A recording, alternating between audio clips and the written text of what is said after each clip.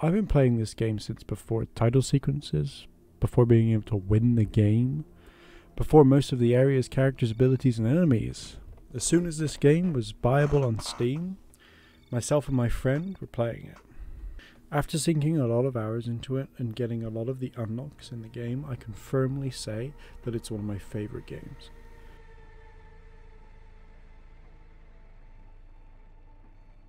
It's got plenty of variation, with characters, items, and more recently artifacts, to suit all playstyles, and an unlock system that gives you a good challenge unlocking characters and items by doing tasks of varying difficulty, most of which you get accidentally because of how hectic and crazy it gets. Tasks make you play more cautiously or more aggressively depending what they are, and the variation of maps gives a nice feeling that takes the repetitiveness of the gameplay away.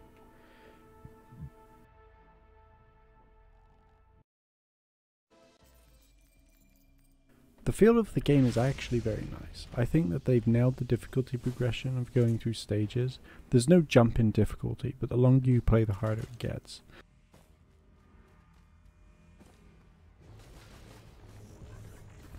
On the rainstorm and monsoon difficulties especially, you never feel that the game is easy. But I don't think that you feel powerless either.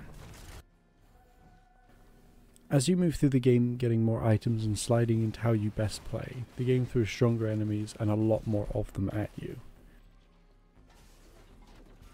Each stage goes from almost peaceful and tranquil to a bullet hell nightmare, where from top to bottom of your screen becomes a miasma of enemies and damage numbers and explosions, and I tell you, monkey brain activation right there.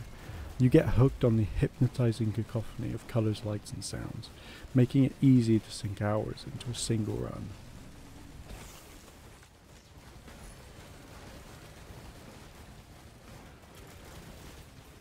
The different extra things to do, some of which are based on chance, also give the game a nice change in pace and keep you interested.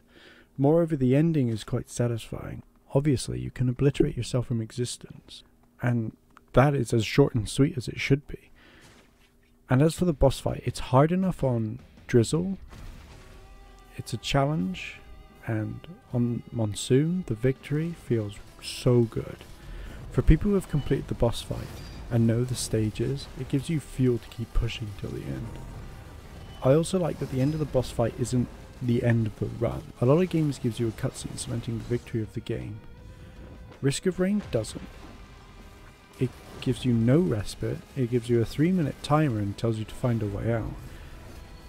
The way it feels though is good, and when that final cutscene does play, you feel the victory is well deserved.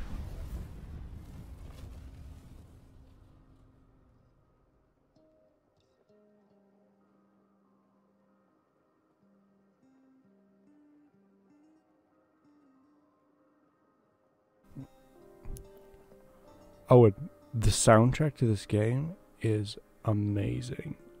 I mean, just listen.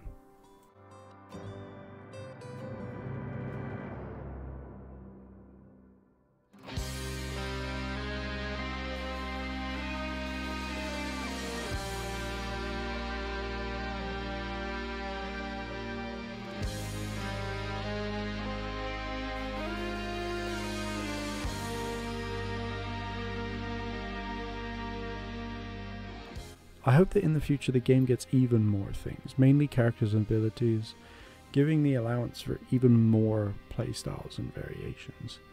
But for how it is now, if you like this type of game, I highly recommend it. And with a 4-player co-op, invite your friends too.